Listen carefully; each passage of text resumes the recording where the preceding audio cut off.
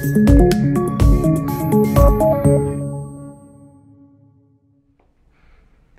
up everybody? Dr. Grenfell from Elite Spine and Sport. Today we're going to clean up our sit to stand transition. To begin, I'm going to get my feet set out a little wider than my hips. My knees are going to be in line with my toes. I'm going to keep my chest up nice and tall so my low back stays nice and straight. That's the key to this movement. I'm going to lead with my chest upward as I use my legs to go ahead and stand up nice and tall. To sit down, I'm going to back up towards the chair. I'm going to keep my back straight, my chest up nice and tall, my knees out in line with my toes, and I'm going to go ahead and sit right back down in the chair nice and tall. Pretty simple. Let's see it from the side. So to review, I'm going to scoot forward if you'd like to. Ideally, my hip crease would be a little higher than the top of my knee. My feet are outside hip width. My knees are in line with my feet or my toes. My back is straight. My chest is tall.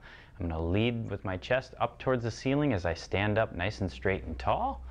And to sit back down, I just do the opposite. I'm going to back up towards the chair, keep my knees out in line with my toes, sit back nice and straight and tall.